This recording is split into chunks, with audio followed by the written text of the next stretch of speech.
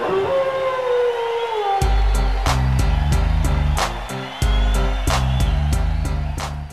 and thank you for tuning in to Knicks Bros TV. This is another session of Giants Fan Talk. Today we will talk about the Giants and the game between the Giants and the Colts. It's not going to be a long video. It's going to be pretty short because I got nothing to talk about. Basically, if you Giants fans didn't know, and if you haven't noticed yet, the season is over for Giants. They're not going to go anywhere. All it's left for the Giants and the fans is to watch the rest of the games and evaluate some talent, young talent that we might have, and the talent that's still, on the team, and see what we're going to keep for next year and who we're going to get rid of. Figure out a way to fix this dysfunctional offense, fix this dysfunctional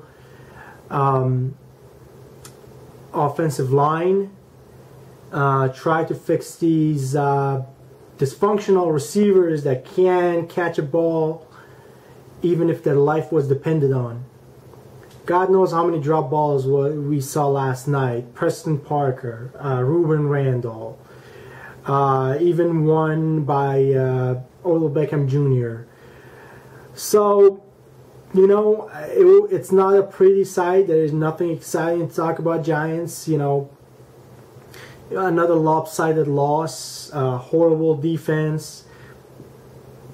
On few possession, defense did hold up, the Colts offense, but if your offense cannot score, sooner or later the opposite, quarterback will figure your defense out and tear you apart, especially if you're playing a smart quarterback like Andrew Luck. And that's what happened last night. For a while we kept them to 3 points and to 10 points and to 13 points, but since the offense couldn't score to catch up, Andrew Luck figured out our defensive schemes, and then he tore us apart. Defensively, we were hurt. Prince Amukamara got hurt in the first quarter and he left. Roger Cromartie was playing hurt. We were already hurting on the cornerbacks. So defensively, I can't really rip them.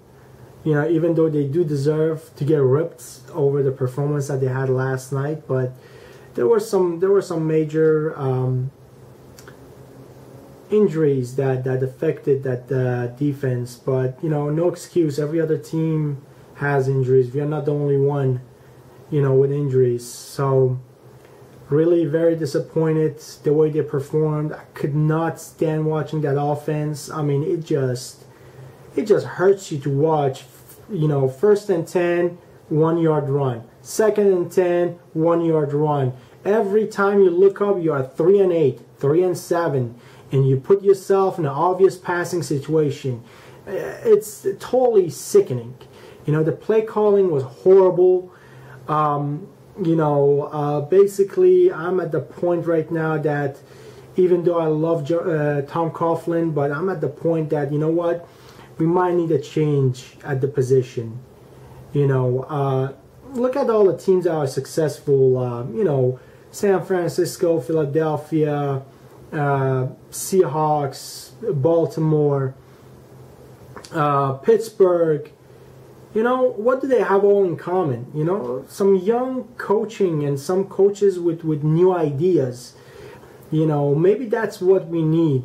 I'm not saying that will fix everything, but you know what? A new, fresh idea, a new face might help. Even though we still need to work on the talent and bring in some good players, because our team does really lack talent in every single position. So with that said, Giants fan, from this week on, really the games don't mean anything to us. You know, all it's left is for the general manager and the coaching staff to evaluate what they have, what they need to fix. You know, just let's hope not to get embarrassed in upcoming games against 49ers in Seattle and so on. Beside that, man, I got really nothing else to talk about. I hope the season is going to be over as soon as possible so we can look forward to the next season.